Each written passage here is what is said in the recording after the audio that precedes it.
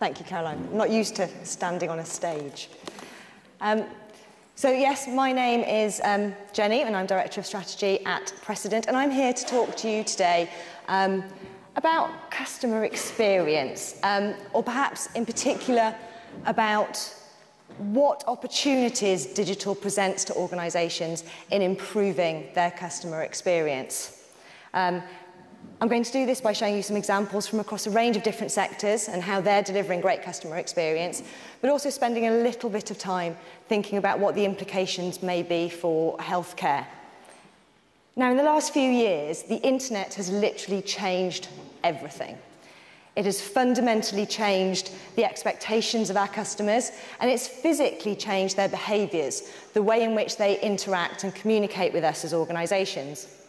And at a time when 79% of people in the UK will search online for health information, there's never been a better time, really, to start thinking about how you can better harness the power of digital to improve your own customer experiences, be that with patients, service users, health professionals, doctors, and so on. So I'm going to start with a nice, easy question. Why do we exist? Now, unfortunately, I'm no philosopher or great intellectual, so you're going to have to bear with me while I grossly oversimplify this. But you could say that there are two ways of looking at why in the modern world we exist. Perhaps one reason is to be as successful as we can be, to be the best we can be, achieve our ambitions and leave our mark on the world.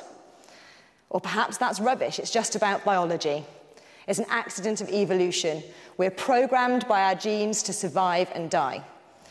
But in reality, it's probably a combination of both.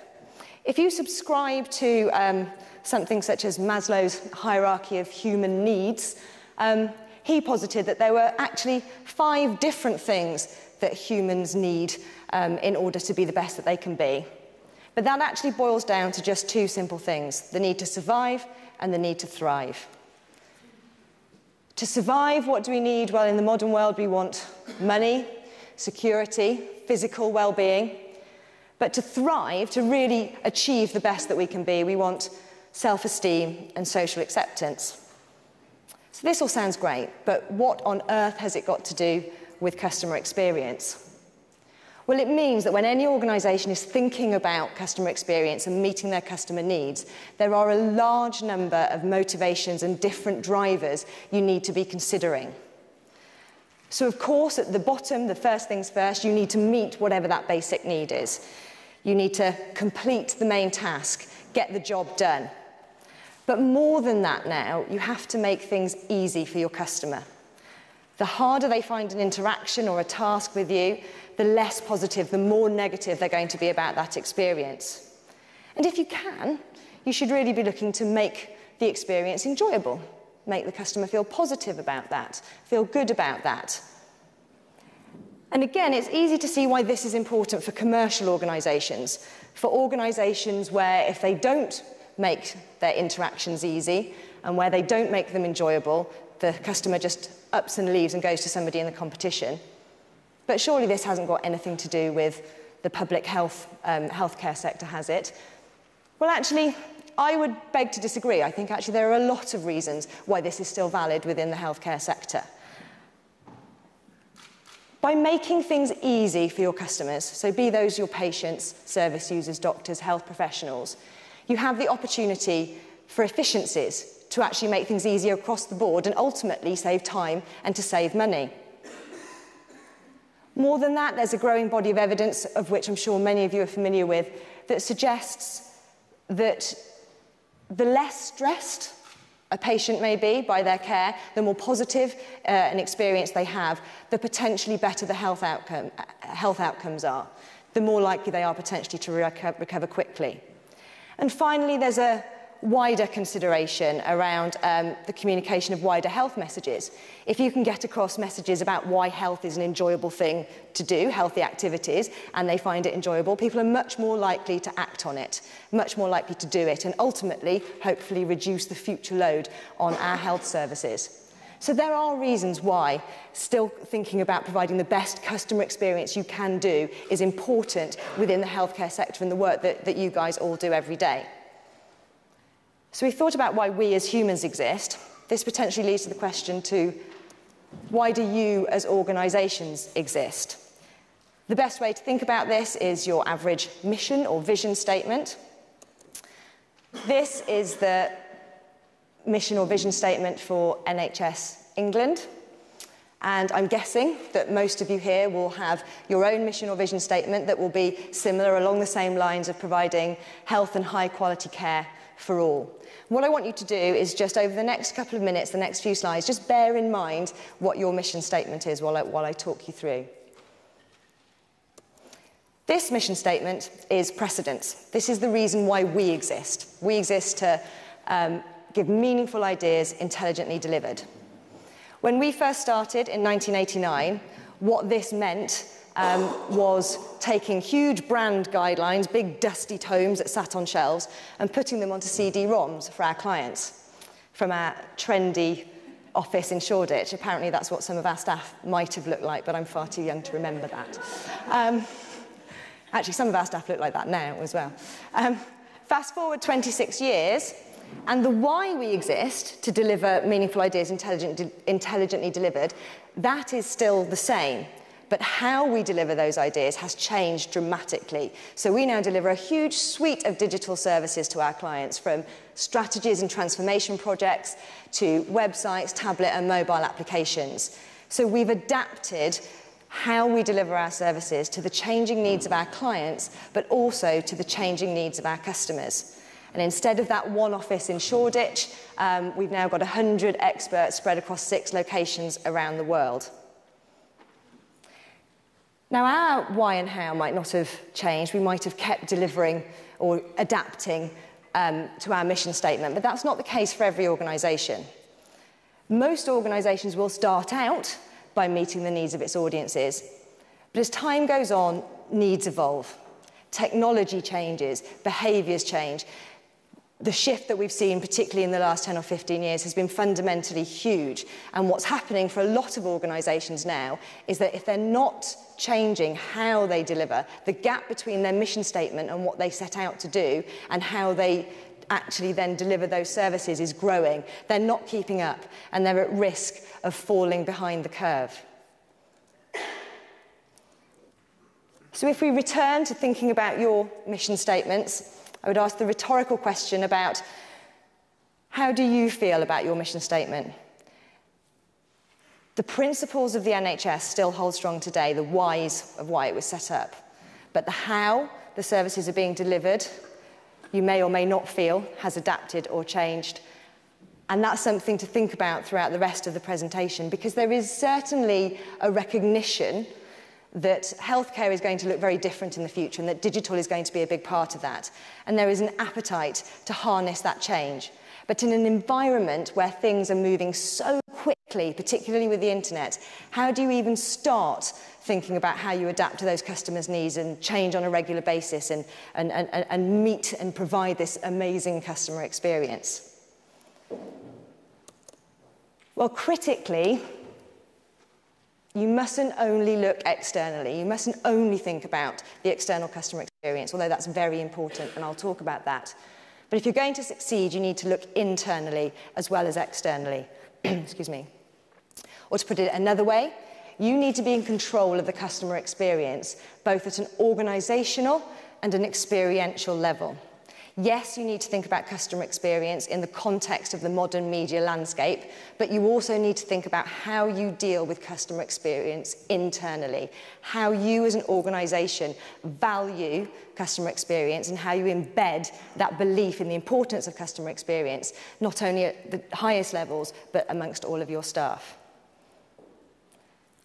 So based on 26 years of working with clients, ostensibly to help them improve their customer experiences via the medium of digital, Precedent came up with our own customer experience model, which we call the CARE model, particularly fitting in the context in which we're talking today.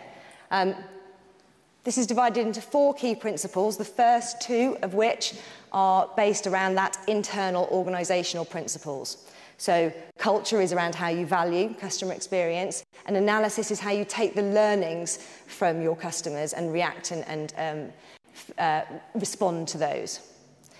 The second two elements of the model, rational and emotional, are about the experiential, the external elements. So rational is about how you better meet the basic needs of your customers, and emotional is how you go the extra mile, how you make that real difference with the customers.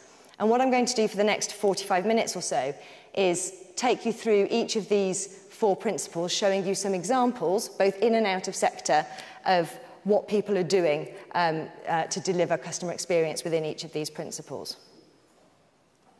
So starting with culture, this is the number one thing to look at. If you haven't got this, there's no point doing any of the other things. So how serious you are about customer experience and how you value your customers, because it's only by valuing their preferences and their motivations and needs that you can actually act on them.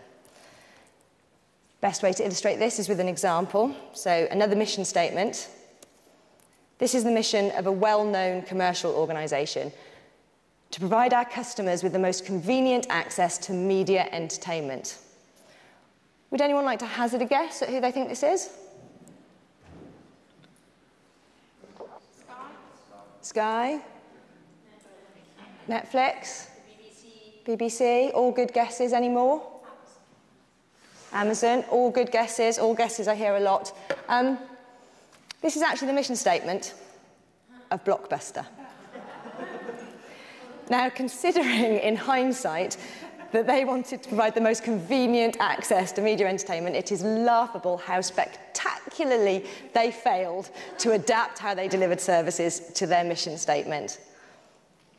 One of the reasons that they weren't able to do that is because their internal structure wasn't listening to their customers. Their management clung rigidly to the tired old retail model and didn't see what was happening. They weren't listening or looking at what their customers were doing and telling them.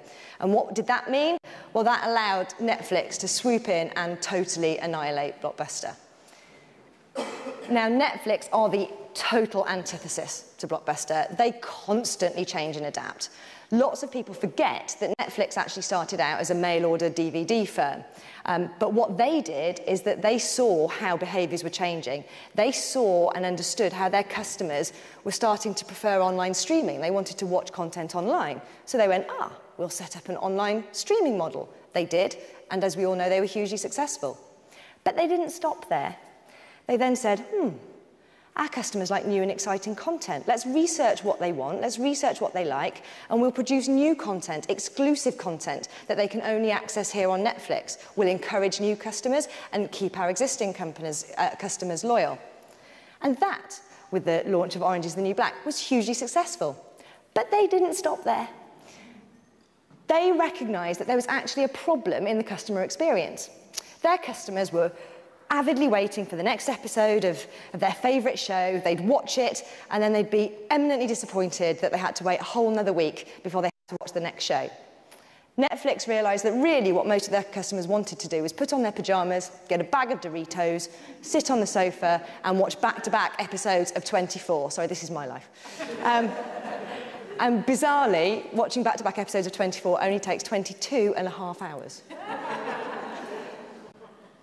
But Netflix even coined a term for it. They called it binge watching. And they responded to this by saying, do you know what? We're going to release our most popular titles, our new titles, all in one go. We're going to meet that customer need that we've heard and recognised.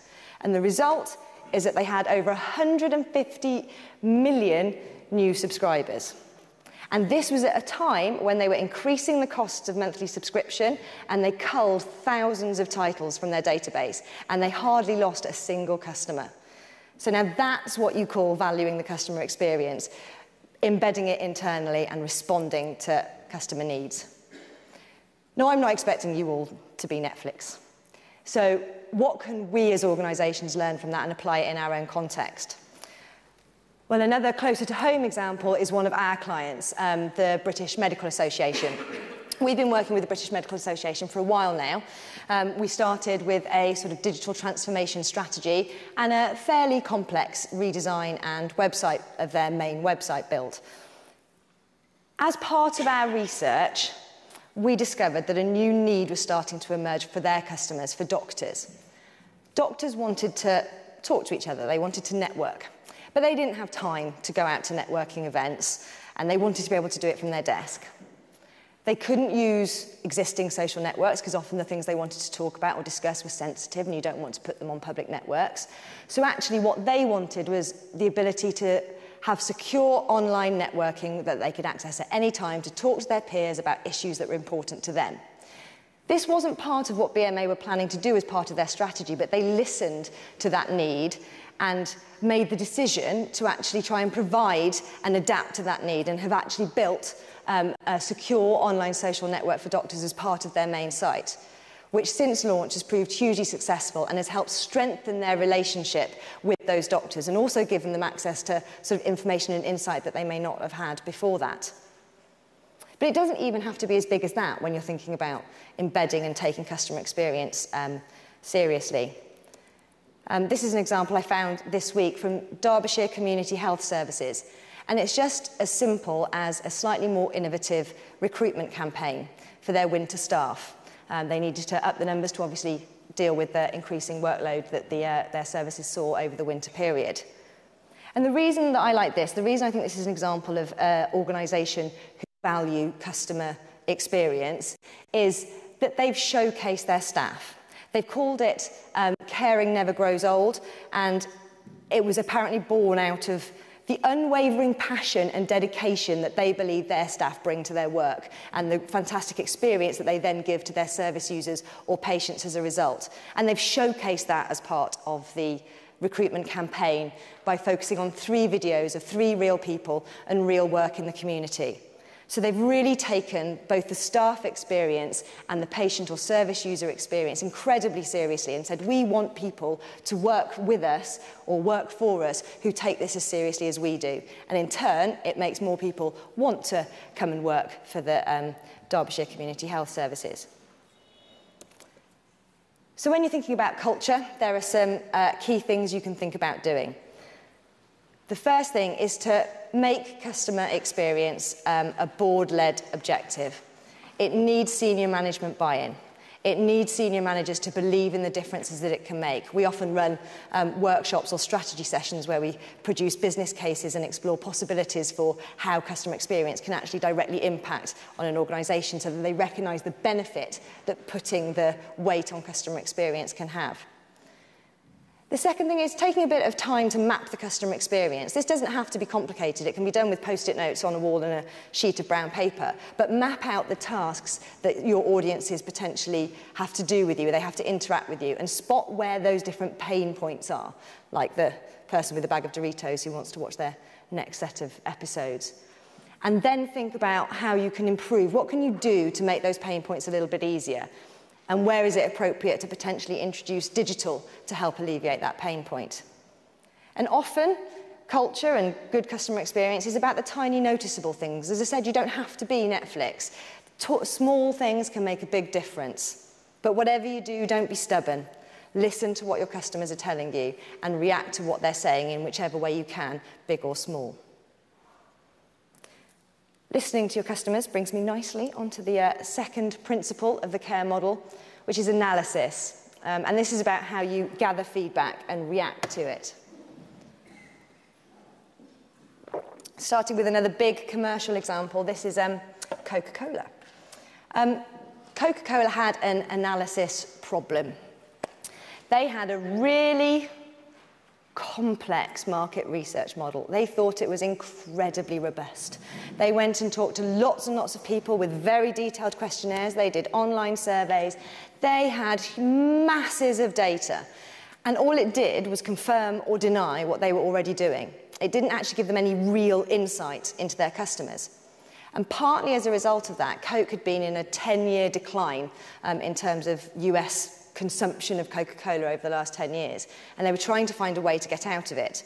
And one of the things they realised is that they weren't getting the right information from their customers. They still needed some of that stringent market research and basic data, but they also needed to have more conversations with their customers, something that was more anecdotal, something that would give them better insights, give them new ideas, to help them tap into the minds of their individual customers. And as a result of changing their entire marketing research strategy, they actually came up with the iconic Share a Coke campaign, which I'm sure you're all very familiar with over the last 18 months or so, and the names on the bottles. I never found my name on a bottle. It made me very sad. Sorry, I just sad for a moment. But it helped them to identify new ways to evolve. Their how had started to go awry again. They weren't really thinking about what it was their customers were looking for from Coke, and this made them realise that actually it wasn't necessarily even about the drink, it was about what they built up around it, the idea of sharing and tapping into the social media elements. And the result was that they saw a 7% sales increase amongst their core target audience of young adults. Now, this is fairly massive for a commercial organisation, particularly one that's fighting against all sorts of criticism about fighting obesity and whether and artificial sweeteners and who've been in a 10-year decline. So whatever you think about Coke as a brand, the way in which they tackled this, the way in which they turned their fortunes around was simply by changing the way that they listened and spoke to their customers. Again, how does this potentially, or how can you potentially implement it on a smaller scale? This is another one of our clients, Perth Arena over in Australia. And we made a change for them based on one simple Google Analytics, where we suddenly realised that when people were on tablets, or using tablets, I should say, they spent more money. And initially we weren't sure why, and then we thought about it and did a little bit of research. And it turns out that most people were using their tablets when they were at home, after dinner, they'd had a glass of wine, they were feeling relaxed, maybe they were watching 24, and they had an inclination to spend more money. Now, we hadn't done anything different with the tablet. We'd developed a mobile app, and we'd done a website that was responsible and viewable on a tablet, but we hadn't thought about doing anything specific for the tablet. And what this piece of information did is enable us to actually develop a tablet application that was much more focused about upsells and add-ons, other interesting things that you might want to find at Perth Arena, the kind of thing that if you have had a glass of wine, you might just think, oh, I quite wouldn't mind buying that. And that, again, had a fairly fundamental change in terms of their sales and made quite a big difference, even though it's on a much smaller scale to what I was talking about with Coca-Cola. So again, different type of research or listening, but you can get the best insights from the smallest things. From a healthcare perspective, the simplest way to be seen listening and responding to your customers is obviously on a forum such as Patient Opinion, which I'm sure most of you recognise here. This is United Lincolnshire Hospitals NHS Trust, and they are a patient opinion exemplar. And one of the reasons is, as you can see, to almost every single comment or story that goes up on Patient Opinion. So they have more stories. They've got 48 people from around Lincolnshire Hospital listening and responding. And as a result, 14 stories, you can see in the top right-hand corner there, 14 stories have actually led them to make changes to the way in which they deliver their services. So they are, again, improving customer experience, improving their relationship with their customers, learning from it and actually using it to make changes without breaking the bank, something that's really simple and relatively easy to do, but can have a big impact. Now, on a larger scale, many of you are probably familiar with the emergence of systems such as Patients Know Best and Health Fabric. And I'm not going to pretend to know a lot about these because I'm sure there are people in this room who are significantly more expert than I am.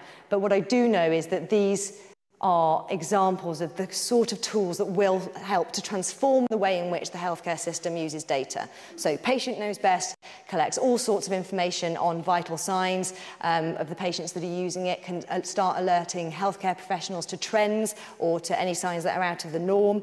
Health Fabric collects data that can be shared amongst multidisciplinary teams so that they can then better personalise the service to a particular patient.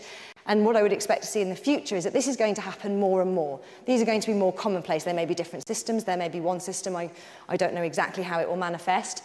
But we know that the amount of data and the type of data you're going to have access to is going to fundamentally change. But now is the time to start thinking about what that might be and how you're going to put yourself in a position to be able to change with it. So when you're considering analysis as part of the care model, be smart. Don't get bogged down with masses and masses of data like Coke did for so many years. Set clear goals, find key nuggets, and act on them. Spend a bit of time benchmarking where you are now and where your peers are and get ideas for how you can then potentially improve that. Listen to your customers. I don't think I've said that yet, have I? and harness social media. So social media now provides huge opportunities for every single organisation to not only to respond, but to actually gather analytics and that more anecdotal data that can make a difference. And consider implementing various different customer experience specific metrics, be that in staff appraisals or general performance measures of the organisation, so that you can actually track how well you're doing with customer experience and potentially the impact and benefits it's having to you as an organisation. So we've got the whole organisation internal sorted. Let's move on to thinking about the external or experiential elements of the care model. We'll start with rational, which says there it's about how you meet basic needs. But this doesn't mean delivering basic services. It actually means meeting basic needs in the best, potentially the most innovative or easiest way that you possibly can. And again, a good commercial example to illustrate this is Heinz tomato ketchup. So this is the iconic glass bottle, still available today, that many are familiar with, but at one point this was the only way in which you could buy Heinz tomato ketchup. And as you might expect, there was a customer experience problem with it. Heinz discovered that actually it was quite blooming hard to get tomato ketchup out of the bottle. So, and people kind of subscribed into three categories. You're either the patient waiter, the impatient shaker, or the bottle basher. But either way, you either ended up with a tiny splodge or a huge dollop on your plate and you couldn't control what you were doing. What did Heinz do?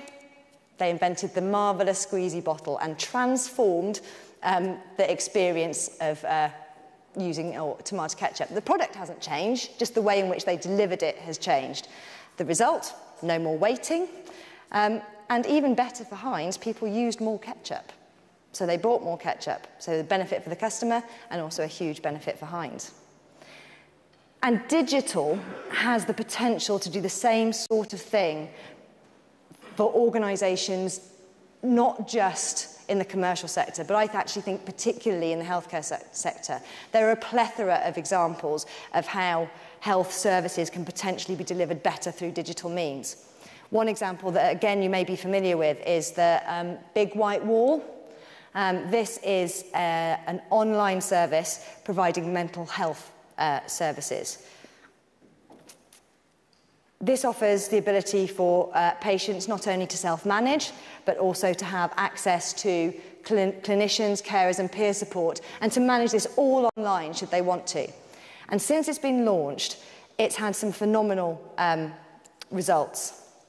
Most notably of which they're reporting a 58% recovery rate, which is above the NHS target.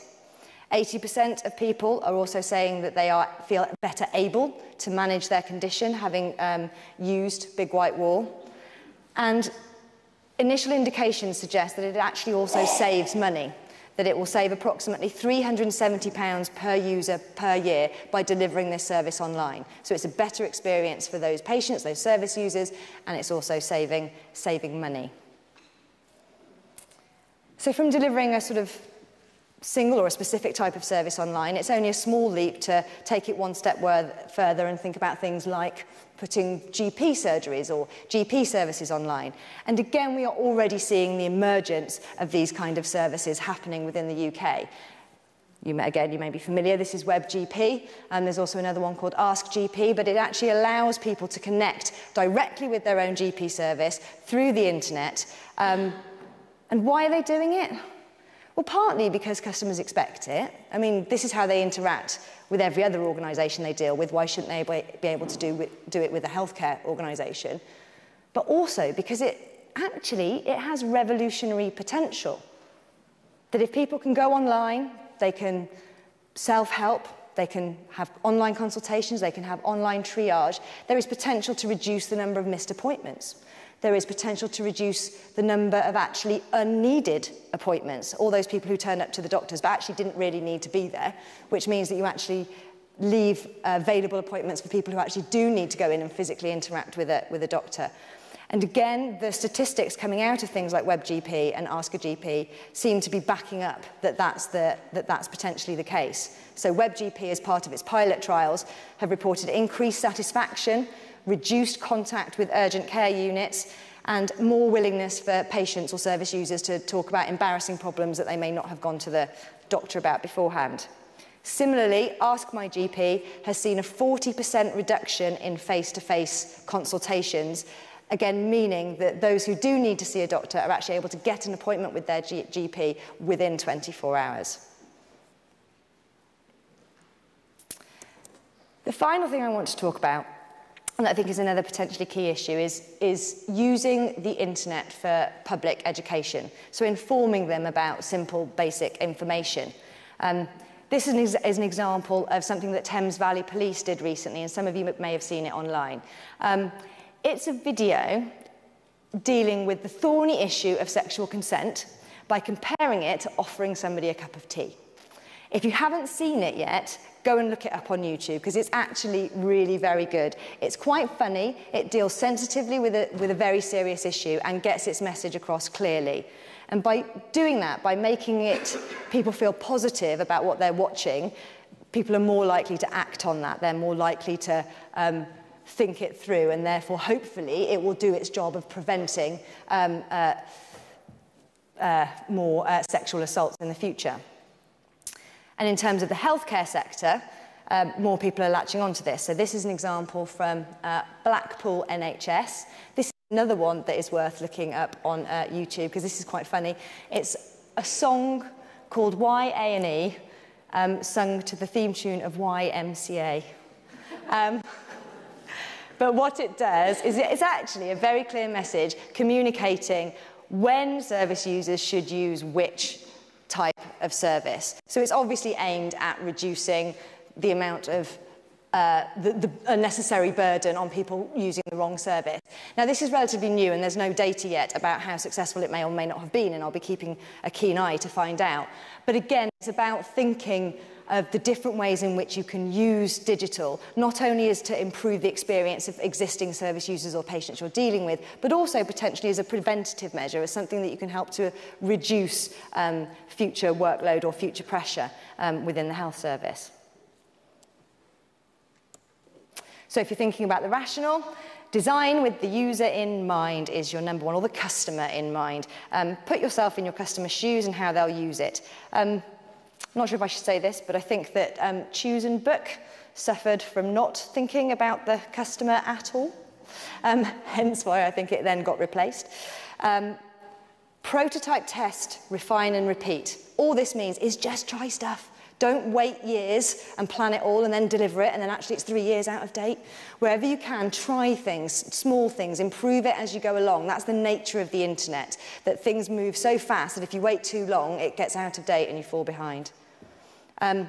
Be consistent in your messages, but don't be constrained by your internal departments and silos. Your customers don't care if you're having internal kind of discussions about what should or shouldn't be there. They just want to see the message. And where you can, innovate. It doesn't have to be on a big scale, it can be on a small scale, but do something different and think about how you can get those more positive messages, or you can make things easier with regards to delivering your day-to-day services. Finally, emotional. So this principle is really about exceeding expectations or going the extra mile for your customers. And the absolute champions of this are Disney. Now, Disney spent about $1 billion developing the Disney Magic Band that you can see there. Their mission statement, to go back to mission statements, is to be the most magical place on earth. And their vision for the Magic Band was effectively to take all of the stress out of a holiday and enable it to just be about the magic. So the Magic Band does everything you'd expect. It allows you to open your hotel door, pay for your food, get the shuttle access rides and so on. But they've built it around an entire experience that starts right from when you get your personalised Magic Band box with your names. Imagine the names of my children on that. They would love that. So you start to feel excited about your holiday before you even get there. But on top of that, it's enabled them to remove all paper-based admin so that the staff can actually concentrate on the experience that they are giving to you. So when you're out and about in the park and you've arranged at 2 p.m. that Cinderella, or more likely Elsa, is going to come and meet you and your children, you don't have to be in a specific place at a specific time in a long queue. They can come and find you because they know where you are because of your magic band. When you go to the Be My Guest restaurant, you can go straight to your table, you've pre-ordered your meal online, no need for a table order, it just appears as if by magic. So Disney have kind of thought about every single potential pain point in every single aspect of their customer interactions. And that's one of the reasons why they are the champions. They've done it to their nth degree. And they've used that data to continually improve and develop a seamless and easy experience that is truly designed to delight. Now, a bit like Netflix, I'm not expecting all the organisations in this room to be able to be something like Disney, but there are some things that we can take from it. So even just thinking about wearables, we all know that those are going to become more and more commonplace and have benefits in terms of the healthcare sector. This is an example that Bloomberg publicised about BP, who actually used a Fitbit for one of their overweight employees that encouraged him to bring down his health insurance online by recording how much activity he undertook and therefore could bring his premiums down. But it's not hard to see that things like wearable technology will start to feed into those systems I mentioned earlier, like Patients Know Best and Health Fabric, and will add to that massive data that we're going to have to work about how we deal with. But the main reason to consider emotional and to go that extra mile in the same way that Disney did is because if you get it right, you can have a massive impact beyond anything that you ever imagined. And a really good example of this, and one of my favourites, is the Cancer Research Are You the Ugly campaign from a few years ago. Now, there were 2 reasons this was such a huge success. The first was because of the research and understanding they had of their target audience. So their aim was to reduce sunbed use amongst 16 to 18-year-old females. And they realised that the typical health messages, don't do it, it's bad for you, just wasn't going to work with that age group. But what would work is tapping into their vanity, oh, you're going to look really old before your time. And then getting celebrity endorsements across the whole of the internet, so people from Made in Chelsea or Towie, don't know any of their names, honest, to actually people who this age group identified with to tweet their support for their campaign, to tweet their own photos, their UV photos of what their skin looked like under UV light and how they looked older. But the second reason for its success, and the most important one, is that they went the extra mile. They took the campaign out to their audiences. So they took UV scanners out to shopping malls and offered people, shopping malls, where am I from? Shopping centres, and offered teenagers the opportunity to actually have a photo taken that showed them with the UV light, showed the effect it was already having on their skin. They offered them free consultations where they could take a friend, which might be a mum or a sister, so that they widen their use. And they talked to them about the actual physical effect that the sunbeds were potentially having on their skin. And the result afterwards was that of all of the people involved, 46% of them reported saying that they had either stopped using sunbeds or had significantly reduced their use, which for a campaign of this type is a phenomenal success. So much so that the Department of Health have actually decided to, or went on to carry on that campaign. But it just goes to show, by thinking about that and going the extra mile, making a personal connection or an emotional connection to your audiences can actually have a huge impact. Who knows what the potential savings are of this in terms of preventative measures within the health service or of similar things. So if there's an opportunity to do something like this, think about it, because the difference makes it worth it. My final example is the British Heart Foundation. Again, this is one of Precedent's clients who we've been working with for about 2 or 3 years now. And they came to us at a time when they had, like many large charities, a hugely cluttered website, loads of internal silos, basically fighting for space that didn't make any sense and didn't provide any real information to their wide and varied set of target audiences. At the time they came to us, they'd also fundamentally changed their strategy. So they'd slimmed it right down and said, the only thing we are going to focus on is getting funding for research into heart disease. That's all we want. That's all we're going to be doing. And so as part of our research, we decided that actually we needed to get rid of a lot of the clutter and shift our focus purely onto the supporter. And the supporter in various different guises, but all these different people, when you do your personas and you say, well, we've got a donator over here and we've got the survivor over here, and actually they can be one and the same person. If you think of them as different people, then you're losing some of that emotional or personal connection. And as a result of that understanding, we combined it with their three main areas of revenue generation. So those were donating, as you might expect, fundraising events, and thirdly, and slightly bizarrely, their furniture and electrical collections. And when we thought about how to actually then build these on the website, we built in the personal, emotional elements. So on the donation page, which we stripped back, instead of asking all those long questions about, are you happy to be contacted by third parties? Are you happy to, all that stuff? One of the first questions is, why are you donating today? What is it in aid of? Making that personal connection with them. The team pages wasn't just that you set up your fundraising event. You could actually, it's quite a complex technical platform underneath it that allows people to add their teams, communicate with teams, converse with other teams, starts to build up a sense of community and empowerment online. So again, going that extra mile to try and do something a little bit different. And again, the results were phenomenal. After launch, within the first month, the British Heart Foundation saw a 277% increase in online donations. That's with a conversion rate of 29%, which is up from 8% at the same time the previous year. There was a 40% increase in furniture and electrical donations, which had the equivalent value of £1 million to the British Heart Foundation, and a 74% increase in event registrations. So simply by simplifying, but also going that extra mile and doing something that personalised that experience, all of the examples I've shown you within emotional have had a huge impact as a result of just trying to do that little bit extra.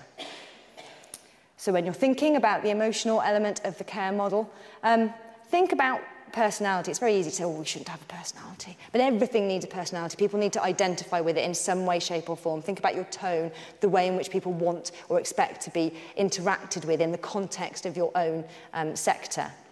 Try to personalise the experience. That doesn't mean investing in really expensive personalisation technology necessarily. In the examples we've seen, it's just about bringing it to them, make them identify with it a little bit more. Exceed expectations on a small or large scale. And again, I can't say it enough. Listen, appreciate, and continue to learn and evolve with your customers. Hopefully, I've given you some food for thought, some good ideas, some things to take away. Perhaps you're starting to get a feeling for how much there is for you to do as organisations, or how fit you are to survive change. Our customer experience report that accompanies the care model that Precedent produced actually has a quiz in it, if you want to take it, that allows you to identify where you fit in terms of how fit you are to survive change. And there are 4 potential areas that you can sit in. If you're pretty much not doing anything, then you're endangered. If you know that it's important, but you're still not really doing anything, then you're exposed. If no, okay, you're taking this seriously, you're starting to do a lot more, you're getting your analysis in place, you're doing a few bits and pieces on the rational and emotional, but there's still more to do, then you're up and coming. You're a contender. And then if you're a Disney or somebody like that who's really got it all, and you're doing a lot on all fronts, then you're potentially a champion. I'm not going to ask, but I'll leave with you where you might think that your various organisations sit and what the benefit would be of potentially doing a few more of these. If you do want to do the quiz, you can download our report from precedent.com/CX. And some of the examples that I've talked about today, as well as some other insights, will be in our up-and-coming health and care research paper that we're busily putting together back in the office. That should be available from about January, although, of course, you can, register to be notified when it comes out by emailing hello@precedent.com. That's pretty much it from me. I finished 4 minutes early. Wow. In which case, you've got 4 minutes if anyone would like to ask any questions, but thank you.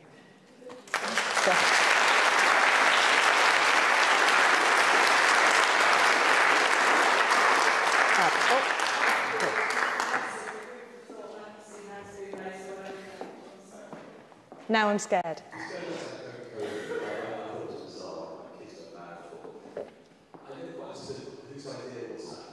What was that? Whose idea was that?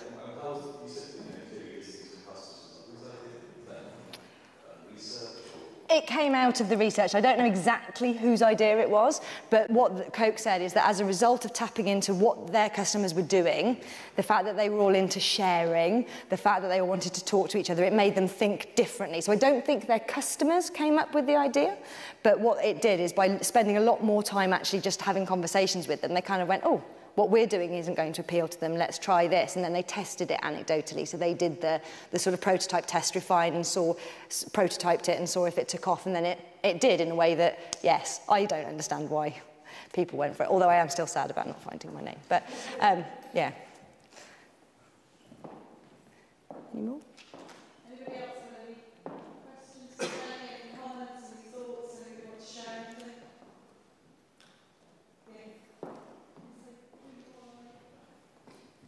Anyone who's essential under community health. I was just wondering about how, for me, what this transforms is the role of professionals. The role of professionals is a big thing in the NHS, and I just wondered if you have any observations around that, around what does it mean for people who weren't experts before the internet? Sorry, say the last bit again, sorry. What does it mean for people who were experts before the internet? The experts in...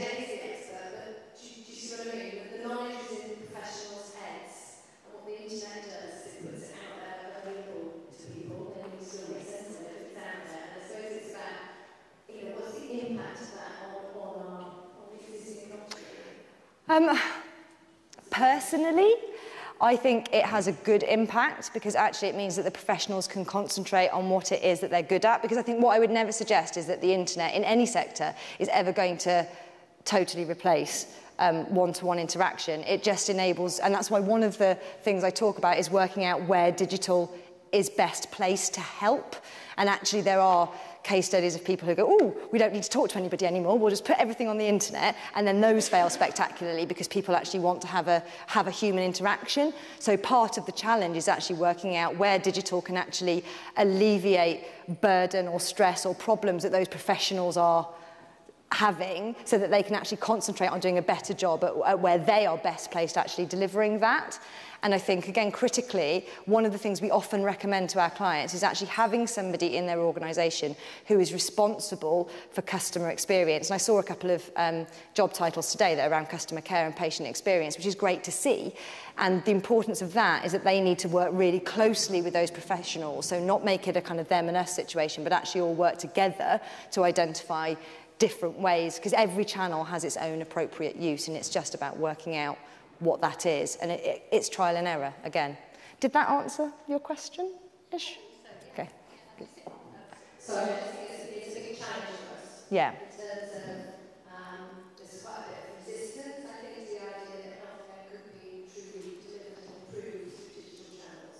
We've got a way to go. Yeah. It's going to be a long journey, I think, but yeah, it comes back to that, trying to embed it first, otherwise it doesn't happen. Thanks. One final question. Steve from Partnership for Community Services. I was talking to somebody yesterday who was putting forward the view that in 5 years' time, websites will be obsolete. I.e., people will just go on Google and all you need is a landing page and that's it. Any thoughts on what you think the future looks like? I don't think that'll happen in 5 years' time. I think it may happen eventually. I think the only thing I know about the internet is that I don't know. I've seen such fundamental changes that it could be anything. However, there is always going to be a need, I believe, for people to go and visit websites or an equivalent or access services online where they believe they are dealing or interacting with a representation of a particular organisation. So, website homepages are already almost becoming obsolete because so many people use Google and therefore they access it elsewhere. But having that information all in one place in a way that is engaging and inspiring and that you as an organisation have to put together, however the internet changes, that will still always be needed, but it will become significantly more transactional and significantly more search-based. I agree with that. But I will wait interestingly in 5 years. We are. Myself and my colleagues, Remini and Britt, will be around for lunch. Absolutely, yeah. No, thank you.